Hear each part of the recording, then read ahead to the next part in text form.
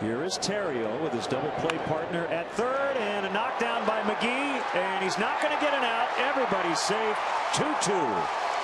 He kept it out of left, but he just couldn't find the ball to make a play on Theriot. So an infield RBI hit for Theriot, who's 3 for 3.